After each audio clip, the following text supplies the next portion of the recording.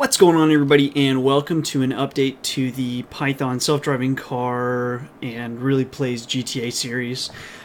In this video, I'm going to be talking about some of the changes that have been made recently and what's coming for the future. So, first of all, some of the updates that we've made, basically, since the last video, I think I had 0.03 in the last video. 0.04 was just more waypoints to 0.03 just to see if that would continue on. And then 0.05 was the implementation of Xbox 360 controller emulation. So basically what happened there is I used VJoy to emulate just a simple joystick in Python, and then I used a program called like X360CE, which could take your simple joystick. So if you bought like just a cheap joystick and you wanted to use it with something that required an Xbox 360 controller, you could. So you could basically map pretty much anything to an Xbox 360 controller. So with those two things, with VJoy plus X360CE, is able to emulate an Xbox 360 controller with Python. So that's what I did with 0.05. So basically the way that works is the output of the neural network is just key presses, right? It was either WASD or combinations like WA or WD or SA and SD and so on. So take that output, but the output was never totally binary, right? It was almost like, a percentage. It would be like 60% forward, 10% left, 0% right, 5% slow down, and so on. Down the whole list of key presses that were possible. So what I did was I take that output and then map that to the controller. So let's say the turn is 50% left, 10% right. Well, take 50% minus that 10% right, that's 40% left. So let's take a 40% left turn. So set that joy 40% over. That's basically it. There's actually an algorithm that I've used to pick the right values, but pretty much that.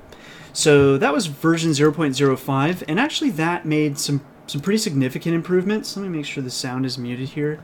And what I'll do, that might wind up being too loud, but I'm pretty sure this is 0.05. Yeah, 0.05 here. So what it can do is actually make much more fine-tuned motion. Like whereas before, it would, if it said, okay, the largest or basically what is the output node, if that happened to be a left or a right, then it would be full left, full right. Whereas here, what you can see happening is it's got, some throttles happening, some turn is happening, but it's so much more subtle. It can do a full turn if the output layer is really like, go all out. But for more fine-tuned required turning, it can now actually do that. Whereas, before it could weave, but it was very violent weaving. Whereas what you just saw there was very subtle to get it through what it needed to get through. And then this will be another example of just fine-tuned steering. I'm not sure this is weaving. I think this is just actually taking turns. Right, especially this turn up here was always really, really difficult. It's still kind of difficult, and obviously he just took a shortcut there. He's kind of cheating. But a lot of it too, just correcting from turns and stuff like that, like it just couldn't do. Also, going in between two vehicles was always really, really hard for it because it could never get perfect. Because it, again, would always press a full-on key, which was much more violent. I think this is just driving in the hills, basically. And these are just examples. Again, as always, you can go to the stream, watch it 24/7, because it doesn't drive this perfectly all the time. Spoiler alert. But normally it just, especially in the hills always gave it a really hard time, just because there's always stuff to get stuck on. But again, as you can see, he's able to just much more finely tune the steering, and everything's just much more smooth with the Xbox 360 controller emulation. Like I said, smooth. Look at him. I'm taking this position. Anyway, okay, so there's that. Let's see. Oh, and this also, one other thing that comes in is being able to control the throttle. So, for example, up here's a real tight turn, and hard to tell, but he actually pulls back on the throttle significantly there. Normally, he would have just smashed into that building. Like the older model, every time it came through this area, it would right in there. Whereas this one actually can control the throttle, right? It's not actually either 100% full throttle or not. Just like the turns, it can be very granular. So that has helped significantly. And then here's some more examples. I guess, or this is one with, I guess, throttle and, I don't know if he's going to turn or what here. It's been a while since I posted this one. Just barely made that exit. Yeah, normally, like, if he hadn't slowed down for those turns, normally he would have just blasted into that wall. Same thing there. He just slowed down quite a bit. Okay, so then 0.06 is the introduction of a speedometer. So actually 0.05 had 2 million labeled frames, and it drove really well. Arguably, I'd say 0.05 actually drove better than possibly 0.06. And I think it's just because it had a lot more data. But with 0.06, started getting curious about adding a speedometer, so I went ahead and added a speedometer. I can't remember. I think in the recordings, these are, like, the sound is really loud.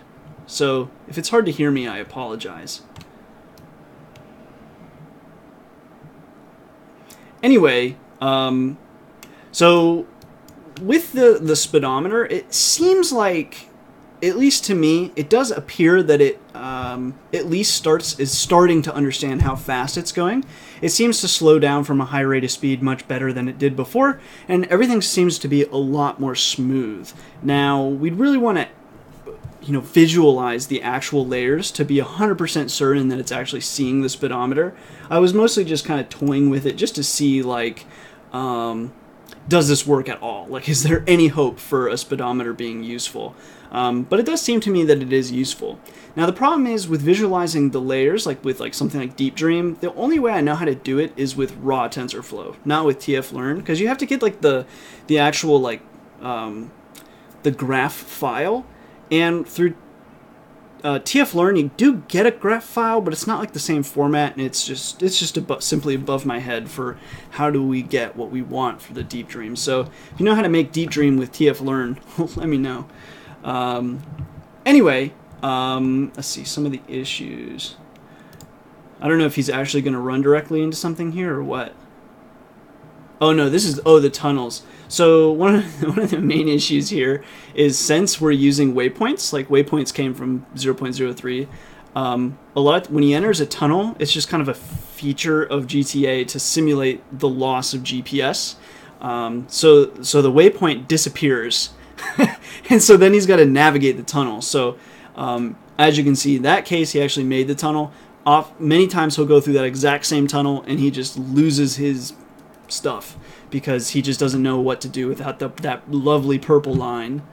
Oh yeah. And then we gave him a ramp buggy. This is just interesting. So one of the problems still is that he just rams right into other vehicles. Again, I think it's just because he's got so much of a focus on that mini-map, basically, in that purple line. So he still runs into vehicles. In this case, it's not a big deal because he's driving the ramp buggy, so he just kind of goes right through them. But anyway, that's that.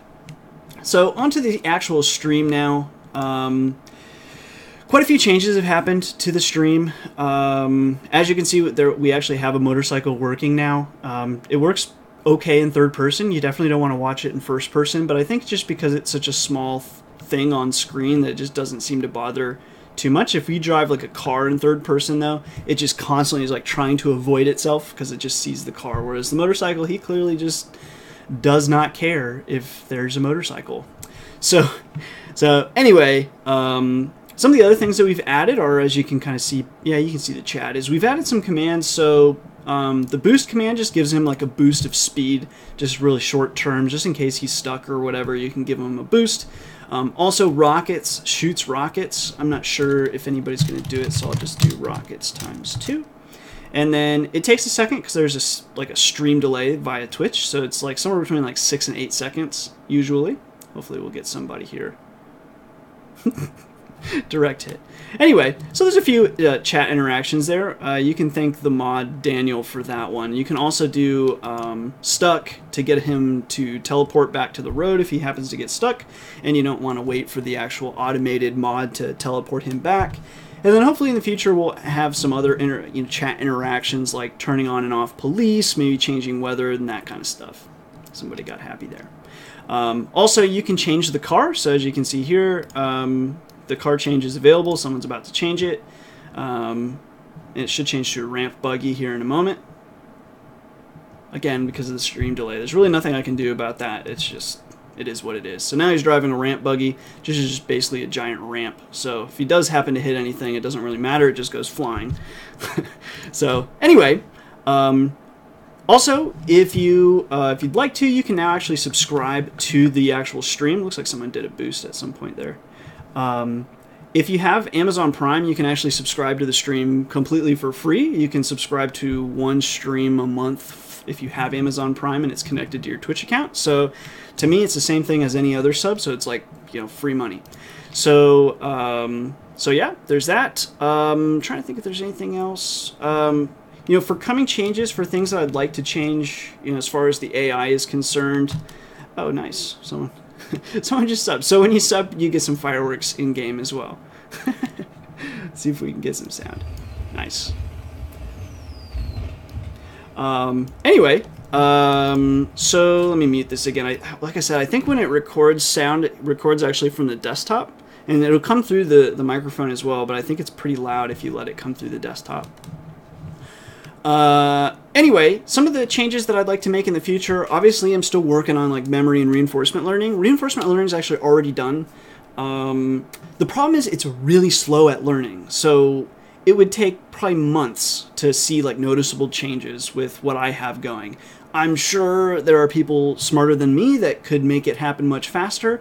It's just I can't figure it out. So anyway, there's just so many variables in Grand Theft Auto, but basically the way I'm doing it is, as you can see, he's following waypoints, and then we can take, the way that we can generate a score is how long does it take him between two exact waypoints. So I have a list of like 30 total waypoints. That's a lot of combinations.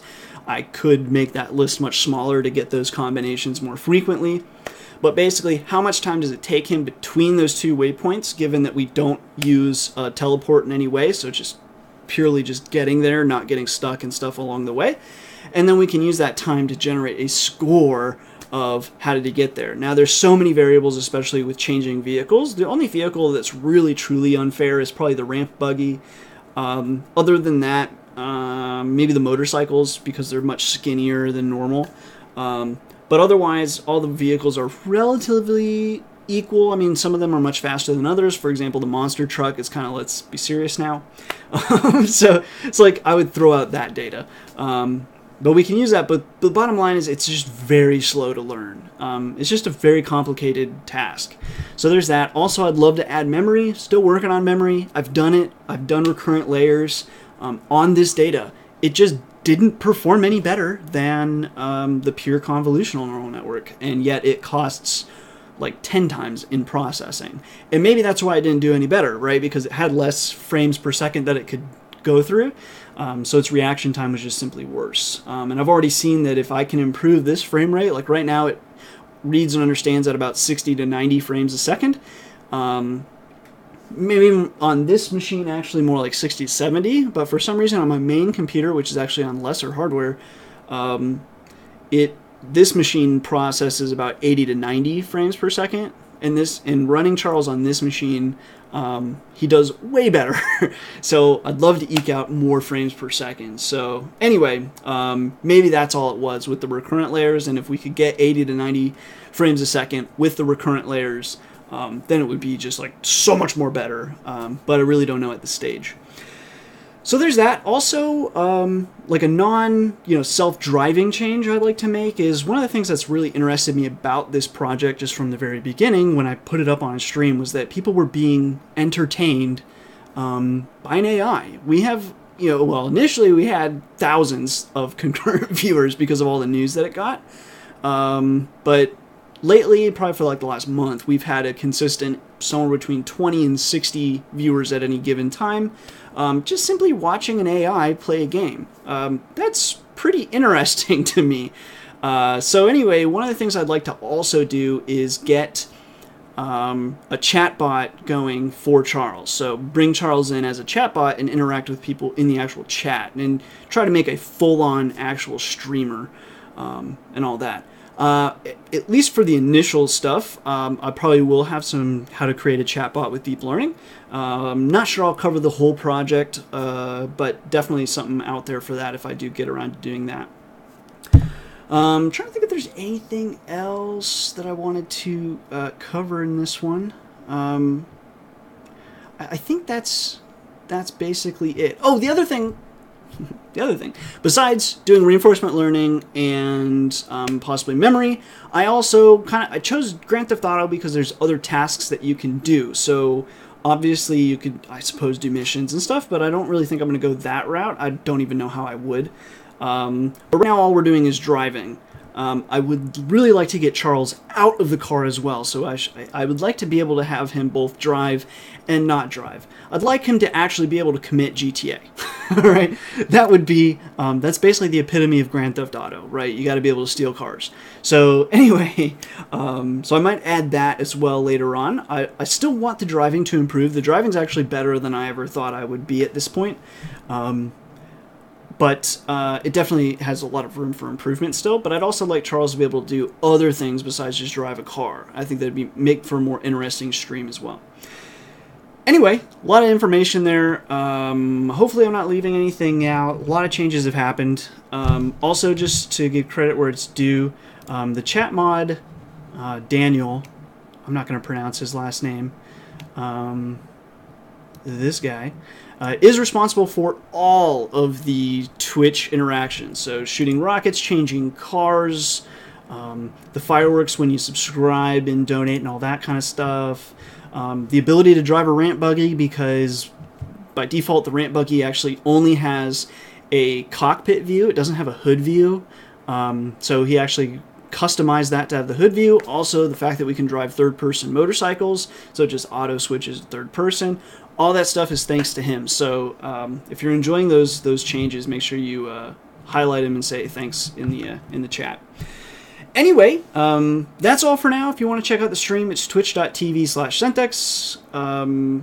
Again, you can subscribe totally for free if you have Amazon Prime. You can also donate on the stream or go to the Patreon page or whatever. This is running 24/7, so come check us out. Otherwise, questions, comments below. See you in another video.